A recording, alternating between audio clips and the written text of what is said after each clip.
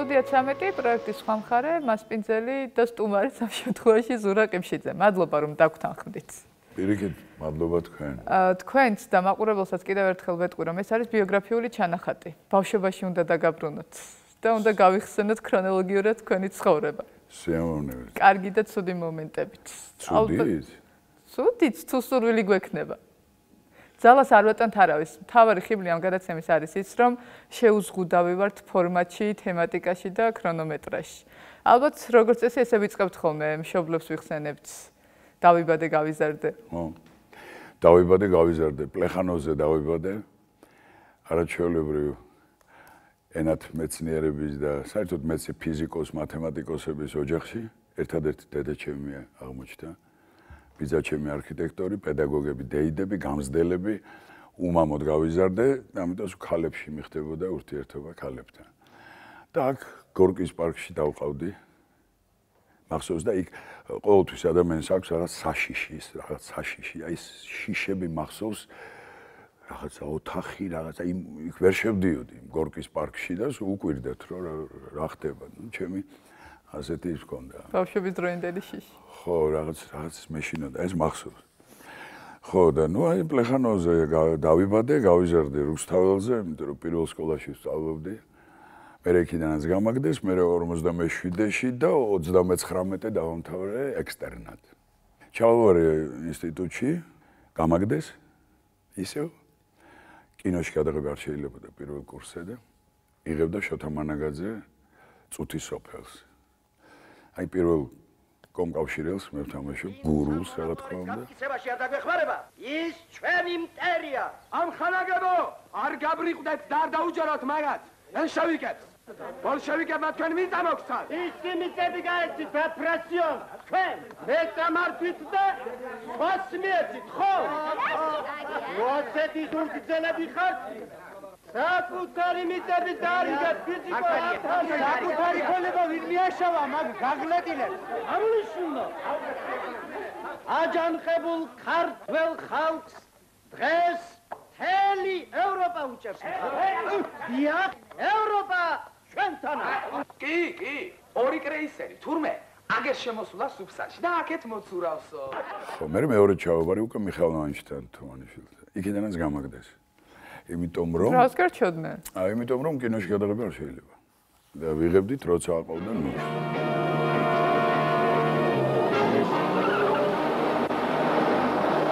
გასაგორე. გეშინია რა? ხო გეშინია თქვი რო გეშინია. ხო, მაშინი. გეშინია. მე კი მიყვარს სისტრაფე. ხო ხიციარული არ შემიძლია. ამაშია სიცოცხლე შეკი გეშინია.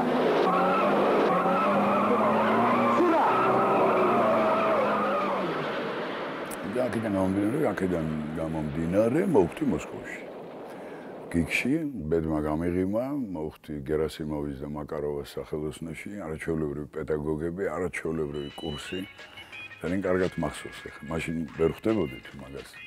კარგია თუ ცუდია და ახლა უკვე რო გადასახედიდან უკვე ჩანს რომ ძალიან კარგი დრო იყო. ეგ იყო და ეგ. უკრავდა რატომ გაგაგდეთ? აი მივადექით იმ მანდაც ფილმი იყო.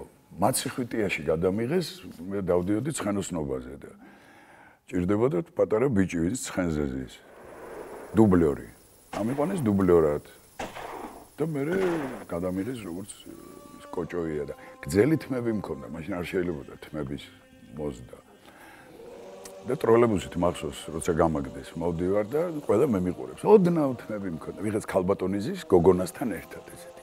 გაკოჭილი გოგონა იყო და ხა და რაღაცა ხოლმე ეთქვა და თქვა ეს ბიჭია თუ გოგო ჩემზე და ყველამ ჰაჰაჰა გაიცინა და ნუ რა დამემართებოდა 13-14 წლის კაცს და კიდე კაი კარებთან ახლოს ვიდექი და ქალბატონო ეს თქვენი შვილია მეთქი დიახ მითხრა ხო და გამატანეთ მეთქი ერთი ნახევარი საათით და მე მოვა მეთქი და გეტყვით ბიჭი ვარ თუ გოგო და ნუ ამაზე ამბავი ატყდა ტროლეიბუსმა კინაღამ გამწეწა აი მახსოვს და აი ამისთვის მოკლედ არა ალბათ ხასიათი და საქციელიც ალბათ არ იყო თქვა დაბრუნდებოდით სკოლაში ეხლა სიამოვნებით სკოლა ინსტიტუტი ეს არის არაჩვეულებრივი დრო მაშინ ვერ ვაფასებთ აქ იგი მოგახსენეთ ეხლა რა უყურებ, რას ამბობ, სკოლა არაჩვეულებრივი რამე. ოღონდ უნდა ისწავლო. სკოლაში უმეტესობა არ სწავლობს და თქვენ სწავლობდით? ცუდად, ძალიან ცუდად. სამწუხაროდ ცუდად. მოუსვენარი კაცი ვიყავი. რამ გამოიწვია ეს მაინც უფრო კინოსკენ მიგიწევდათ გული და არა ეს შემთხვევით მოხდა ყველაფერი. არც იცოდნენ ვისი შვილი ვარ რა, როგორ არაფერი, აბსოლუტურად შემთხვევით. მაციხვითია. მე ნუ პირველ კურსზე მოვიდა ბატონი შოთა არაჩვეულებრივი კაცი და ამიყვანა ამ ლენინი მოკვდაზე. და მე უკვე ნუში მოხდა. ეს თავისით ხდებოდა, არავინ არ პროფესიის არჩევა? რთული იყო, იმიტომ რომ მათემატიკაში, ფიზიკაში სამწუხაროდ ისე ვერ ვერკვევოდი, მაგრამ კითხვით კითხულობდი, ბები ამყავდა, პედაგოგი და ნუ რუსულად მიხდებოდა. სკოლაში რო წავედი, გაზეთშიც კი მოხვდი, რომ ქართველი ახალგაზრდა ბიჭი, პატარა ბიჭი მიდის სკოლაში, რომელიც არ იცის ქართული. მართლა ძალიან ცუდად ვიცოდი. რუსულად გამზარდეს. იმიტომ რომ ყველა სამსახურში იყო და ბებია რჩებოდა მარტო და აც მომიწია რუსულად. და კითხვით ძალიან ბევრს კითხულობდა, ეს მახსოვს. ეხლა ვკითხულობ ვიღაცებისგან განსხვავებით, იმიტომ რომ მე ვერ მივეჩვე, მე დავრჩი მე-20 საუკუნეში, ჩავრჩი ასე ვთქვათ. ძალიან ცუდად ვერკვევი კომპიუტერში. და ამიტომ მირჩევნია ქაღალდი. მსახიობისთვის აუცილებელია კლასიკური განათლება. აუცილებელია. არიან სცენაზე თამაშის დროს გეხმარებათ? რა თქმა უნდა. იმიტომ რომ თუ არის სწავლე, ვერაფერს ვერ იზავ. აი მაგალითი, აი ახლა ხან ჩავწერეთ ოპლა ჩვენ ცოცხლობთ, გუშინ იყო. პირველი ამ სეზონი დავიწყეთ ჟორა შავგულიძე. აი ჟორა შავგულიძე რო დაინახა მარჯანიშვილმა ხიძზე რო ხდებოდა ქუთაისში. იმდენად მოეწონა ადამიანი რომ ხო არ იცოდა რა და როგორ. მიხვდა რომ ეს თვითნაბადი არაჩვეულებრივი რაღაცა ესეთი, მაგრამ იმ თვითნაბად ქვას მე დამუშავება ჭირდება რომ გაანათოს იმან, ხო? აი იმ ნიჩსაც ჭირდება ის სწავლა. აუცილებელია. უნდა კონდეს რაღაც პლატფორმა, იზახიან მსახიობები, ახლა იმპროვიზაცია ცარიელ ადგილზე არ ხდება იქ. თემაზე ის თემა უნდა იცოდე რომ იმპროვიზაციაზე გადახვიდე. აი ესეთი ამბები იყო ჩემს თავს. რამდენად მნიშვნელოვნად მიგაჩნიათ თუნდაც ის პროექტი, რასაც ჩვენ ვაკეთებთ, თქვენი პროექტი, ჰოპლა, ჩვენ ცოცხლობთ ზოგადად ქართული ტელესივრცისთვის. ეს ხომ არ კეთდება ტელევიზიებისთვის, იდეაში კეთდება იმისთვის, რომ ახალთაობას ჰქონდეს ინფორმაცია გარდაცვლილი ან მოქმედი ვარსკვლავების შესახებ. ვისაც შეიძლება რომ ვარსკვლავი ეწოდეს. რა თქმა უნდა. სიტყვა ვარსკვლავს ძალიან ესე ღვაწლმოსილი. სკეპტიკურად უყურებ. ნუ არა, მსახიობი ძალიან კარგი არტი. არის კარგი მსახიობი. აი ეს მომწონდა. ვარსკვლავი, ნუ ახლა ვარსკვლავი. რა უნდა ანათებდეს თუ რა უნდა. ვარსკვლავ ბიჭუნები ვართ. ხო, არა, რას ვიძახი, გასახსენებლად რა თქმა უნდა, ჯერ ერთ-ერთი იმ თაობისთვის, ვისაც ახსოვს ეს ყველაფერი. ხო, დარჩა მაინც ხალხი. ეს გახსენება ძალიან სასიამოვნოა. და ახალგაზრდებისთვის რომ თურმე ყოლია ესეთი წინაპრები და ყველაფერი შენგან არ იწყება. დაახლოებით მაგასაკეს ვიყავი მე, როდესაც სოფიკო ჭეაურელი შემიყვარდა. სოფიკო და დედაჩემი ერთმანეთს ხვდებოდნენ და ეკითხებოდნენ, რა უყოთ ბავშვს? აბა რა უნდა ეკრათ? და მაშინ რატომ არ არის მიმართული მთელი ფოკუსი ჟურნალისტიკის, მედიის ამ მიმართულებით? ძალიან ცუდია ეგ. რა ვიცი, აი, ნელ-ნელა ცდილობენ რამდენი გადაცემა დაიხურა და აი ჩვენი არ დახურეს. სოფლა ჩვენ ცოცხლებთ, იმიტომ რომ მაყურებლის მოთხოვნა იყო. თორე სიამოვნებით ჩვენს დახურავდნენ. ანუ რიგი მსახიობების მაინც აკეთებს განსხვავებას, უპირატესობას ანიჭებს კინოს ან თეატრს. თეატრის მსახიობებისთვის ცოტა ისეთი პოზურია, რომ არ თეატრი მაინც სხვა სამყაროა და არავითარ შემთხვევაში კინო. კინო მსახიობებისთვის პირიქით არგუმენტი აქვთ, რომ კინო კადრები რჩება და თეატრი კვდება, გინდა არ გინდა, თუ მეორედ არ ითამაში არსად აღარ რჩება. აი თქვენ რა შეხედულება გაქვთ? რა თქმა უნდა, აბსოლუტურად ყველაფერი სწორად ბრძანეთ, მაგრამ ჯერ ერთი დავიწყოთ იქიდან, რომ სხვადასხვა პროფესიებიც კია. კინო მსახიობი და თეატრის მსახიობი, აბსოლუტურად სხვადასხვა პროფესია. ნუ ახლა არავის არ ვეჯიბრებით, მაგრამ თეატრის მსახიობი შეიძლება გააგებინო რა გინდა და გადაიღო კინოში და აი კინო მსახიობი თეატრში როგორ მოახერხებს ეს ძნელი სათქმელია. უფრო იშვიათია. იშვიათია კი არა, ხო, ძალიან იშვიათია. იმიტომ რომ იმას სკოლა უნდა, იმას ტექნიკა უნდა, იმას უნდა სცენაზე დგომა. სცენა არის ასეთი არაჩვეულებრივი ადგილი რაღაც. თავის ხიბლი აქვს ისეთი, თავის მტვერი აქვს, ხო, რომელსაც თქვენ ერთნაირად კომფორტულად გრძნობთ ორივეგან თავს თუ მაინც გაგვგზ? კი, ანუ რა შეასაქმე, ეს აქ კომპრომისზე არ მივდივარ. ჯერჯერობით არ წავსულ ვარ თეატრში. შეიძლება ხმამაღლა ნათქვამია, მაგრამ ნუ აი პამიდორი კვერცხი არავის არ უსვრია ჯერ და რამდენი ცუდი ფილმია, 70 ფილმში ვარ თურმე გადაღებული და იქიდან ალბათ 1, 2, 3-ის არ მწვენია და დანარჩენების არ მომწონს. და თეატრში არ ამგონია რომ ისეთი რამე მექნა რომ შემწვენო. რატომ ვეღარ იღებენ კარგ ფილმს? ალბათ იღებენ, მაგრამ თქვენ გემახსოვრებათ 60-იანელების რეჟისორების აფეთქება ბუმი იყო და ერთ-ერთმანეთზე უკეთესები იყვნენ. რა თქმა უნდა, ჯერ ერთი იყო, მოდი რუსულად გეტყვით, იყო კინოპრაიზვოდსტვა. პრაიზვოდსტვა ქვია. თეატრს ჩვენ აქაც მოვახერხებთ, მე და თქვენ რაღაცას გავაკეთებთ. კინოს წარმოებაა ეს. წარმოება მოიშალა. ამ წარმოებაში ჩნდებოდნენ ის პიროვნებები, ერთეულები, რომლებიც ახერხებდნენ საავტორო ფილმის გაკეთებას. ეხლა წარმოება აღარ არის, მაგრამ საავტორო მაინც არის. საფესტივალო ფილმი. 1, 2 ახალგაზრდა გოგონა იქ ოთარ იოსელიანი საფრანგეთში, აი ესე რუსეთში ვიღაც და თითოეული. და ის წარმოება რო აღარ არის ფილმების. თვითონ დეფიციტი არ არის კარგი რეჟისორების, გვაქვს ისეთი ფუფუნება ამ მხრივ. იცით რა შეასაქმე, მე მგონი ჩვენ სწავლებასთან გვაქვს დიდი პრობლემები. მაშინ კარგი მასწავლებლები იყვნენ და ინსტიტუტიც ასე თუ ისე კარგი იყო. ეხლა ცოტა რთულია მაგასთან დაკავშირებით, მაგრამ აი ეს თვითნაბადები იბადებიან. რეჟისორებიც, მსახიობებიც, მხატვრებიც, აი ეს ბედია უბრალოდ რომ არიან, თორე წესით არ უნდა იყვნენ, იმიტომ რომ არავის არაფერს ისეც არ ასწავლის. ეს უპასუხისმგებლო დამოკიდებულება რიგი მსახიობების მხრიდან, ჩემზე კარგად თქვენ გეცოდინებათ. მე ნიჭიერი ვარ, მე გადამიღეს და უკვე ვარსკვლავი ვარ, უკვე თავში ამივარ და მეტი შრომა აღარ მჭირდება და ხვეწა აღარ მჭირდება. არა, როგორც კი წარმოიდგენო რაღაცა ესეთი ქენი არაჩვეულებრივი, იქვე კვდები, იქ მეორეს ვერაფერს ვეღარ გააკეთებ. ის ბავშვობა თუ დაკარგე, მით უმეტეს ხანში შესულმა ადამიანმა. ნუ ის თავისთავად ბავშვი ხდება. აი შუალედში, აი საუბრობ 25-დან 22-დან 50-მდე ეს არაჩვეულებრივი დრო, თუ წარმოიდგინე შენ რომ ვიღაცა ახარ ბოდიში და რა ჯანდაბა ხარ კაცმა არის ის, მაგრამ ნუ ხარ და გონია ეს შენ. ნუ თვით დაჯერებული ბალვანებს ეძახიან მაგათ. იმას არაფერი არ გამოუვა. თუ შენ ყოველი როლი არ არის პირველ კლას არაფერი არ გამოვა. მიხალმანში სულ ამას ვეუბნე, არ დაბერდეთ, იმ ხრივ არ დაბერდეთ, რომ თავში არ აგივარდეთ, არ იფიქროთ, რომ მე უკვე რაღაცა ვიცი. როგორც კი ამას წარმოიდგენ, ცოტასვე ანუ ეს ღელვა სცენაზე გასვლის წინ და მაყურებელთან შეხვედრის დღემდე გაქვთ, ისევე როგორც პირველ ჯერზე. რა თქმა უნდა, რა თქმა კი არა, აი არტ ხელოვნებას თამაშობთ, მე თემურ ჩხეიძის სპექტაკლია მარჯანიშვილის თეატრში 18 წელი, 18 და ვიღაცები მეკითხებიან რომ არ მოგბეზდათო და აი ნამდვილად არ მომბეზდა. მაყურებელსაც არ მომბეზდა. მაყურებელს რაც თავარია, მაყურებელს არ მომბეზდა, რაც შეგვეხება ჩვენ, შეგვეხება. რა თქმა უნდა, ერთი და იგივეს ვაკეთებთ, მაგრამ არ ვაკეთებთ ერთი და იგივეს. იქ სულ რაღაცა ოდნავ სხვანაირად არის და მაყურებელი ამისთვის დადის მაყურებელი. აი ამობენ ამერიკაში რაღაც ინსტიტუტმა დაადგინა რომ პრემიერის წინ მსახიობს აქვს თითქმის ინფარქტი. აი ინფარქტამდე მიდის და გადარჩენის გზა მაყურებლის ტაში.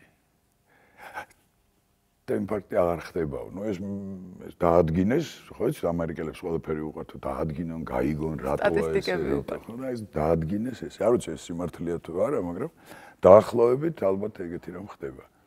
ძალიან დიდი ეს არის.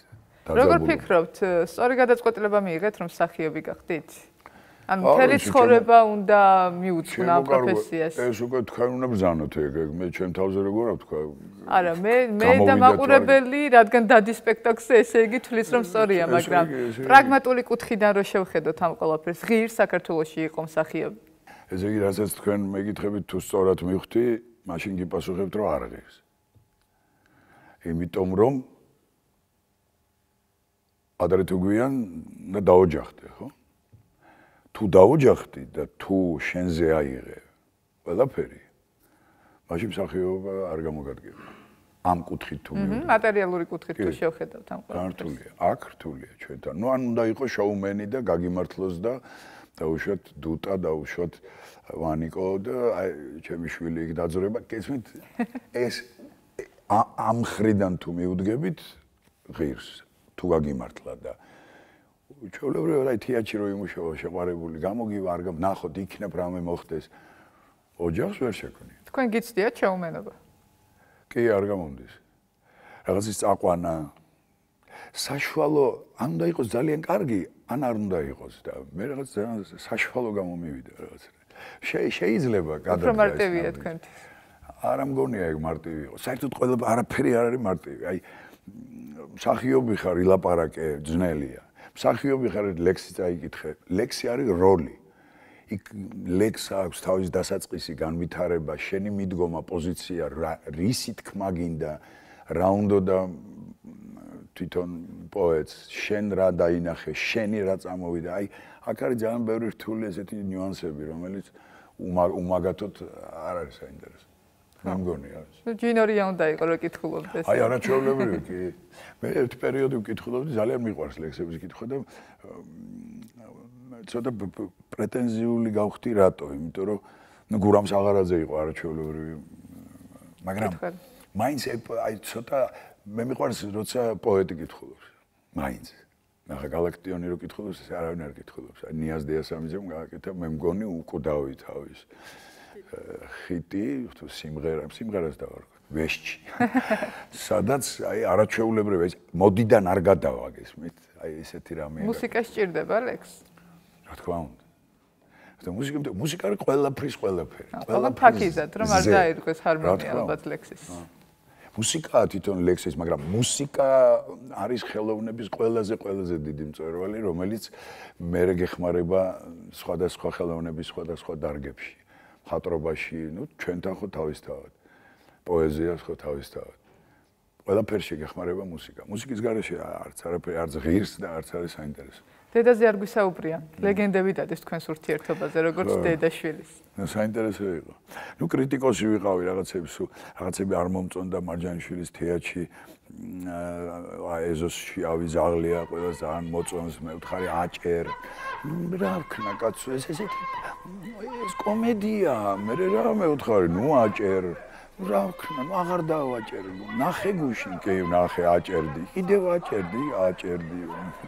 დეჭებდა ხო? რაღაცებს ვაკრიტიკებდი. გადასარევი არ გაკრიტიკებდათ? თქვენ წარმოიდგინეთ რაღაცები, აი ესეთ საინტერესო სპექტაკლი იყო საქმე. სუხო კობელინის საქმე, მიხალოვანჩმა გააკეთა და სცენაზე ესეთი პარტნიორები მყავდა. ეროსი მანჯგალაძე, კოტე დაუშვილი, იურა ვასაძე, დუდუხანა წეროძე, ვანიჩკა საყვარელიძე. აი ესეთებთან მოხვდი. ნუ დანარჩენი ჩვენები. და მე ერთ-ერთი მთავარი როლი მქონდა და იქ ძალიან ბევრი სცენები მქონდა დუდუხანასთან ერთხელ დაეჩემი მოვიდა და რას გავს ეს რა არის ეს აიშვი თუ რაღაცა. რატო მე ვთხარ რა დავაშავე რა გავ არაფერი. უბრალოდ სცენაზე კი ნახავ დუდუხანა წეროძე გააუპატიურე. ზედმეტი მომსვლია. დუდუხანა ნუ გადადიხარ ზედმეტებში. ძალიან კარგ თაობასთან მომიხდა ურთიერთობა და ეს მინდა დამაკითხა. იყო დიდი სკოლა გარდა პროფესიული განათლებისა ამ ადამიანებთან ურთიერთობა თქვენთვის სცენაზე მათთან ერთად თამაში? მე რა თქმა უნდა, ჯერ დაიწყო ბავშვობიდან დაიწყო დედაჩემის გარშემო მარჯანიშვილის თეატრში გავიზარდე ფაქტობრივად და ნუ ეხა იქ რა მდგომარეობა იყო რომ გაიხსენოს კაცო ვინც არის ის თითო კაცი თითო თეატრი იყო იქ რომ დავიწყოთ ახლა უშანგი ჩხეიძე ვერიკო ანჯაფარიძე სესილია რა ვიცი ზაქარიაძე სესილია წუწუნავა ჯორა შავგულიძე თავისთავად და კვანდალიან ჟორჟოლიან თითო კაცი იყო თითო თეატრი და ესენი იყვნენ ერთად წარმოიდგინეთ და მანდ ვიზდებოდი მე მოსკოვში მოხდა ისე რომ გერასიმოვის გარშემო რა ხდებოდა იქ ეფროსის რეპეტიციებზე დავდიოდი ანატოლი ეფროსის სავრიმენნიკში დავდიოდი ძალიან ხშირად დიდ თეატრში ვარ ნაუმყოფი და ნანახი მყავს არც მეტი არც ნაკლები პლისეცკაია და გადუნოვი მაშინ რა ქვია კარმენში სპარტაკი მაქვს ნანახი დიდ თეატრში ეს ყველაფერი სკოლაა სიმფონიურ ორკესტრებზე დავდიოდი კონცერტებზე და ასე შემდეგ. ანუ თავიდანვე მოიწამლეთ ამ ყველაფერს. ხო, ეს დეიდების დამსახურებაა, ბებიის და დეიდების. არაჩვეულებრივი ორი დეიდა მყავდა, რომელიც გავაცილე რამოდენიმე წლის წინ უვლიდი ძალიან ისე ბოდიში და მადლობა მოუხადე თავისთავად. იმ ცხოვრებისთვის, რის გამოც გადადეს ჩემთვის თავი და ფაქტიურად მამის გარეშე ამ ორმა ქალმა დედა ჩემს დაკავებული იყო. კი, ვიყავი დავყავდი თეატრშიც და გასტროლებზეც, მაგრამ უმეტესწილად ორი დეიდა მზდიდა ქეთევანიდან, ერთი ფიზიკოსი, მეორე ინგლისურის პედაგოგი. ანუ დედა სულ მონატრებული იყო. კი. ეგეთ პროფესიაა. ფიზიკურად არ ახარ სახში. და თქვენც ასევე იყავით თქვენი შვილებისთვის. კი. კი, სამწუხაროდ, საბედნიეროდ ძალიან ბევრი სამუშაო იყო მაშინ, ახალგაზრდა რო ვიყავ. ეხლა უფრო ნაკლებად არის და უფრო. იცი რა მინდა გაიხსენოთ, თუ გახსოვთ რაიმე ისეთი ისტორიები, რაც მხოლოდ თქვენ იცით, ან რაც სუფრაზე მოგიყოლიათ ახლობლების წრეში, იმ ადამიანების, ვინც უკვე აღარ არიან, წავიდნენ, უშანგიჩხეიძე იქნება თუ სხვა მსგავსი დიდი მსახიობები. აი თქვენ პატარა ზურას როგორ გექცეოდნენ? არ ვიცი, ძალიან ბევრი რაღაცები მახსოვს, ეხლა რამდენად შეიძლება ამის მოყოლა, მაგრამ მოყოლილი მაქვს და ამიტომ შეიძლება გავიმავრო კიდეც. არაფერი ძალიან ახლობლობდით, მეზობლობდით და თან მოხდა ისე რომ ზოგიერთ ფილმში ერთად მოხვდით, რამას ჩხიკვაძე. ნუ რამას ჩხიკვაძე იყო, როგორ გითხრათ, ჩემთვის მაგალითად, არა მარტო ჩემთვის, ჟორჟიკა შავგულიძე სხვა დროში. აი ნიჭის დონით და აი ამ საოცარი მომხიბლელობით, არტისტიზმით, იუმორით, ირონიით, რაც თავი თვითირონია ქონდა. ნუ რამას ჩხიკვაძესთან მოხვდი გადაღებაზე, ცნობილი ისტორია. მოხვდი ლიბანში ვიღებთ, ირაკლი კვირიკაძე იღებს სტალინის მოგზაურობა აფრიკაში, იყო ეგეთი ფილმი. А сейчас вам надо учиться всему, что сделает вас похожим на товарища Сталина.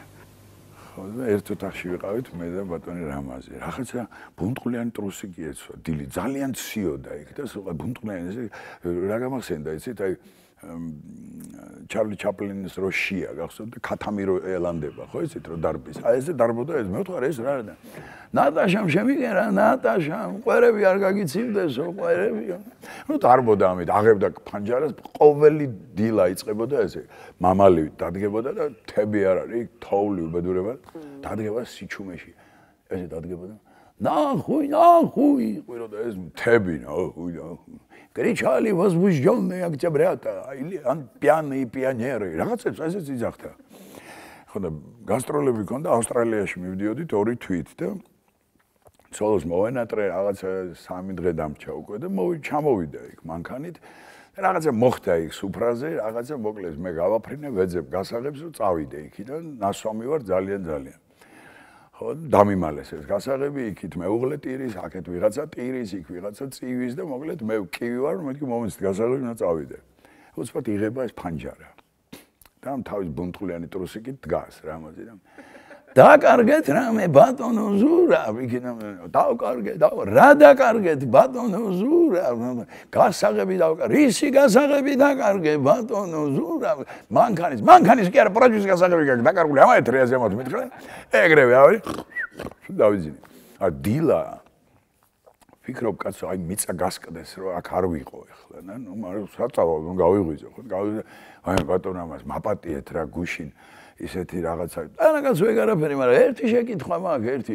ბატონო ზურა, თქვენ რო სვავთ, მე აღარ აფსავთ. რა იყო გადაგდგიო და არაფერს გამ. სიმთვრალე გაქვს? ზოგჯერ ეთყობა რაღაცა რომ ჩაყვება, ხო იცით? სულ სიმთვრალე ერთეულებს არა აქვთ, თორე დანარჩენი ყველა განაჩენი ყველა ყურებზე დადის სიმთვრალეში. არა, ნუ ქართველები არაყი არ უხდება ქართველებს. იქ სხვა გზა არ იყო. ხო, ისიცივე იყო. ღვინო პირიქით კოსმოსთან ვართ დაკავშირებულები და მიწასთან. ამბობენ რომ ქართველებისთვის საჭიროა ფიზიკურად ღვინო ცოტა. 2-3 ჭიქა აუცილებელიც კი. სუფთა რა თქმა უნდა კარგი. აი სუფრას რაც შეეხება, განსხვავდება მაშინ ხა ისეთი პრიმიტიული შეკითხვაა, მეც ვიცი პასუხი წინასწარ რომ განსხვავდება, მაგრამ იქ რაიმე ისტორიაც მოაყოლოთ თქვენ გეკითხებით. თემო ჩირგაძე, მე თამბედმა გამიღიმა ელდარ შენგელაიასთან მოხვდი ფილმზე. ნუ ეს ფილმი რამდენად გამოვიდა ეგ სხვა თემაა, მაგრამ ხვდა წილად ბედნიერება შარვაძე, ну, რამდენი იყო იქ არაჩვეულებრივი ადამიანი, მაგრამ იყო ერთი გამორჩეული ადამიანი, იყო თემო ჩირგაძე. დანებე თავი ამ კანონებში ქეკვალ და მიხედე საქმეს. ჩვენ კანონი გვაყოლნებდა და რახანასია ჩვენ უფრო ენერგიულად ვიმოქმედებთ დღეიდანვე. ახლა მეგობარი რომ შემოვიდა შენთან, მომღერალია თუ მოცეკვავე, იქ სასაფლაოზე გადაეცი რომ ჭკვიანად იყოს. რაც დავალებული აქვს ის გააკეთოს. სხვათა შორის სასაფლაო გეგმას ვერ ასრულებს. ერთი სიტყვით გადაყვებით ვინმე ამ საქმეს.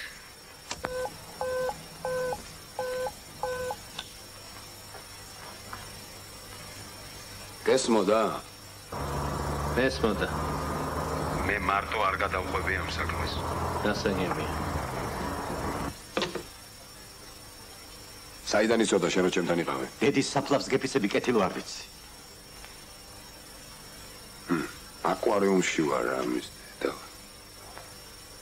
შენ გეგმას ვერ ასრულებ? არ არის ნედლეული კეთილო. მე ხო ვერ დამარხები ყველას მაგივრად. 8 თვეს ცხოვრობდი მაგასთან ერთად და მომიყვა ერთი მაგარი ისტორია. თავის დროზე მე მახსოვს სკოლაში, სამსახურში ვინც იყავი არ აქონდა მნიშვნელობა, უნდა ჩაგებარებინა შარდი და განავალი სპიჩკაში უნდა მიგეტანა, ეს აუცილებელი იყო. თემოჩი არაჩვეულებრივად ყვებოდა და გაგიჟებული თემო ყველა სპექტაკლები აქვს ნანახი სესილია თაყაიშვილზე და სესილიამ ის პერიოდი ახალგაზრდები არიან ეყრება ვასო გოძიაშვილს და მოიტანა ეს რაღაცები დაინახა ამან რომ ეს სესილია და იქ ნუ ყვავილები შამპანურები აყოლებს რაღაცა სესილია პაპიროსიც ისე ნუ მორჩა ეს ამბავი მიდის ქალბან სესილია და უსმა თემოჩი ქალ სესილიაო და რა დავაწეროთო თაყაიშვილი თუ გოძიაშვილიო, ეს მოტრიალა. Degenerat, если говно, пиши гоძიაშვილი თქვა. წავით. სესილია თუ ბოლოაკორდი იყო. თემო ჩირგაძის თამადობა ხალხო, ეს არის. ამას ვერ მოყვები უბრალოდ. Meine Kollegen, ich werde счастлив, glücklich im kinematografisches სპონსორები იყვნენ გერმანელები. გამირეკა ელდარმა რომ შენო ლუდი გიყვარსო და ჩამოვიდნენ ეს გერმანელებიო და ჩემთან სახშიო მივედი და გერმანელები ხო როგორ დადიან.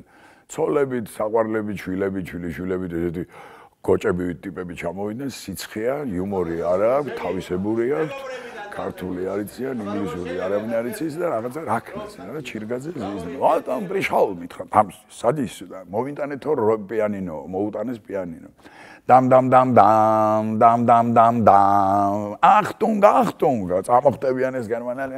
შამთელი ბალახტენ, ფლახტენ, რაღაცა ისახის ისინი ფიქრობენ რომ კი რაღაცას გერმანულს გავს, მაგრამ თავისი აი კახი კავსაძე რო აკეთებს არაჩვეულებრივ პაროდიებს უცხო ენებზე, აი ესეთი რამე გააკეთა თემო ჩირგაძემ და ყოველ წუთში ახტუნგს ხვიროდა. ბამ. Abrasovati κατέβαση πατέρα, Μαρία Κάλλας, hello, Ιτέρ, hello, la belle Penelope. ეს თემო ჩირგაძე და რამას ჩხიკვაძე თამადობა ეს არის სპექტაკლი, ისიც სპექტაკლის არ არის, არის გამორჩეული რამ, რაც არ მეორდება. ვერც მოყვები ეს უნდა გადაიღო. მეფელირი ორმაგი პასუხისგებლობა იყო ბატონი რამაზის შემდგომ ამის თამაში. ეგ არ მიფიქრია, იმიტომ რომ ჯერ ეს ერთი არ მომწონდა ის მეფელირი. თვითონ არ მოწონდა. მე მომყავდა ლირზე ბორჯომიდან მახსოვს და კაცო თავიდანვეო გამაკეთებინე ესო გიჟი ლირი შემოდის ესეთიო და მე სადღაც ავიდეო და ის ლირი არ იყო თავიდან გიჟი. ნუ ეს ბატონი რობიკოს ხედვა იყო ძალიან კარგი იყო ბოლო სცენა.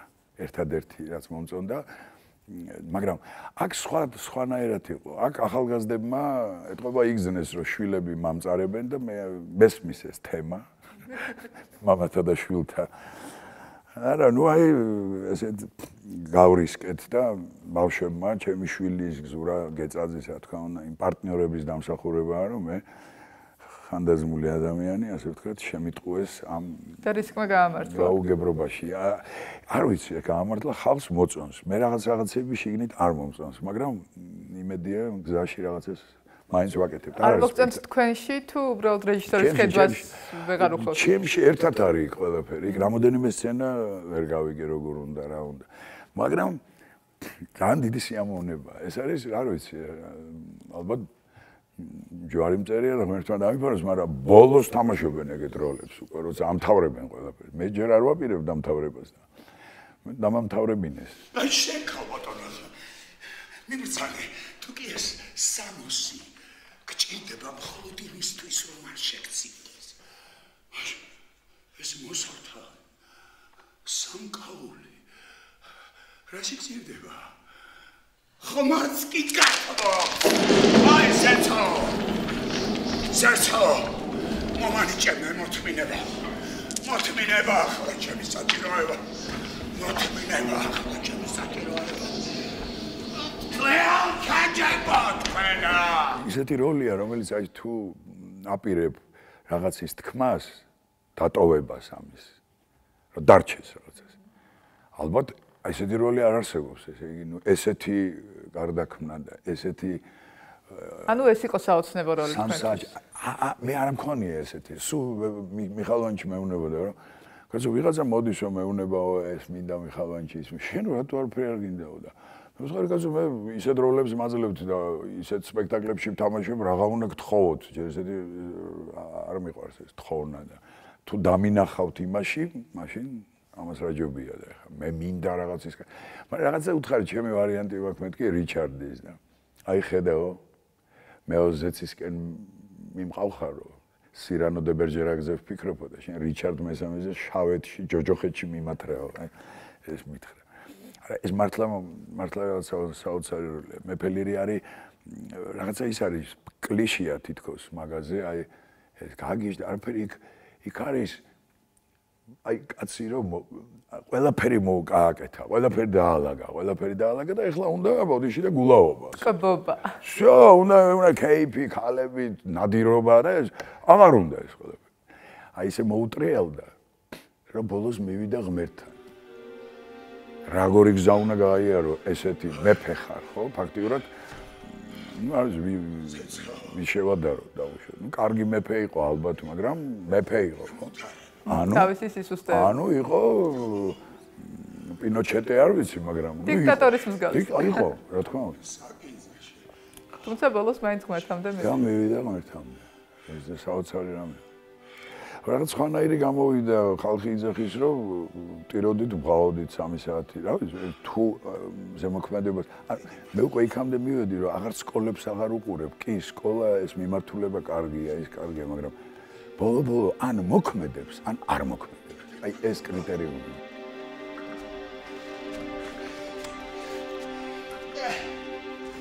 ადამიანები მოქმედებენ თქვენზე, მზეგავლენას ახდენენ? თუ ახდენდნენ წარსულში? რა თქმა უნდა. შეიძლება მიშა თუმანიშვილი მაგალითად. კი, მაგრამ აი მიხალვანჩთან სულ ჭიდაობა იყო, იმიტომ რომ ის იმას უნდა რომ ჩვენი ცხოვრების ფორმა და სტილი და შინაარსი ყოფილიყო დაუშვათ ასეთი და ჩვენ აბსოლუტურად სხვა ვიყავით. ეს აღიზიანებდა. მე მესმოდა და მომწონდა ის, რასაც ის ქადაგებდა და როგორ ცხოვრობდა, მაგრამ მე ისე ვერ ვცხოვრობდი. მე არა, კარლო. თავის მინუსებით, თავის პლუსებით, თავის. ატაკებია. ეს დავაყარად უნდა გადამდეს და თუ მალე გადამდება კიდე. რა დავწინებე? მოგაცნენა და შიშა არ გახლავარ და მათ დაშლის ხმანება მეც ვიცი. აი ხო იმ ვიტროხა იმას დაუბადი. ეხლა უნდა გაიწე აქედან. თუ არ სულ გადაგხმე, გადაცემა, მაგრამ აი თუ მიდი მალე, მათქნე. თუ რა? გროტესკო დააგეთე, პირი, ნავდივა.